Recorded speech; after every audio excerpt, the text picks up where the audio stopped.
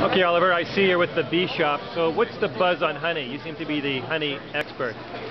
Well, there's different types of honey. The purest honey you can get is in the beeswax comb, straight from the hive. People eat this comb. They either spit out the wax or they swallow the wax with the comb honey. The next purest honey you're going to get, the second purest, is raw honey. This honey hasn't been filtered and it hasn't been heated up. So you still have bits of bee pollen, propolis, if you're lucky a little bit of royal jelly and some wax in that honey. So people like it because it's the purest. What you do, you take this comb honey, you slice off the top of the capped wax, you put it in a centrifuge, an extractor. As that honey comes out, it's simply put through a simple sieve to take out the bee bits of legs and things like that, and there you have your raw honey. The next purest honey are the filtered honeys. Here you have honey that has been filtered, the wax has been filtered out. And then all the honeys here are unpasteurized. The reason you prefer unpasteurized honey is when you heat honey up over 40 Celsius, it starts to lose some of the healing enzymes. So generally, honey crystallizes naturally over time, and one of the reasons honey is pasteurized is also to rid it of all things, but it's to maintain a long liquid shelf life. That's the commercial reason why it's boiled up.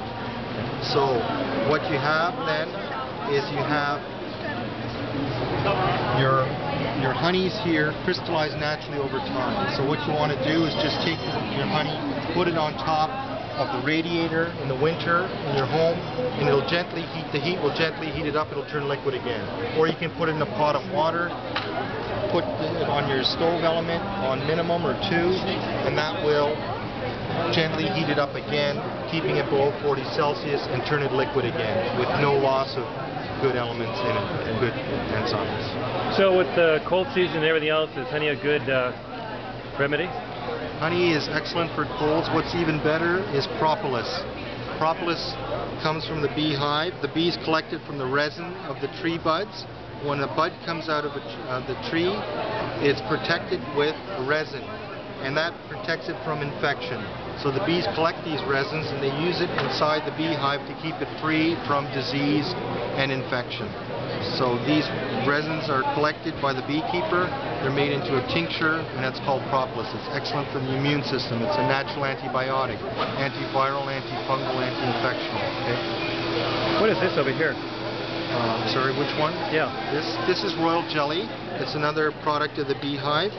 It's what the queen bee is exclusively fed on. That's why she lives up to 7 years. Worker bees get royal jelly for only 3 days of their life. That's when they're larvae, and they undergo a tremendous growth spurt when they're fed this royal jelly for those 3 days. But they only live 6 to 8 weeks because they don't get royal jelly anymore after that.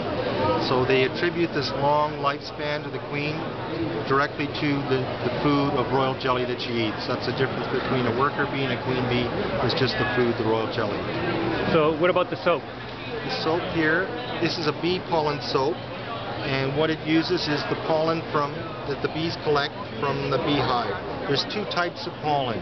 There's a sticky pollen, the one that the bees collect. This is the sticky pollen. They call it that because the bees mix it with a bit of honey when they collect the pollen. And then there's an airborne pollen that people often have allergies to. Now, it sounds funny, I'm eating pollen and it's good for my allergies. People have heard this and wonder how can this be possible.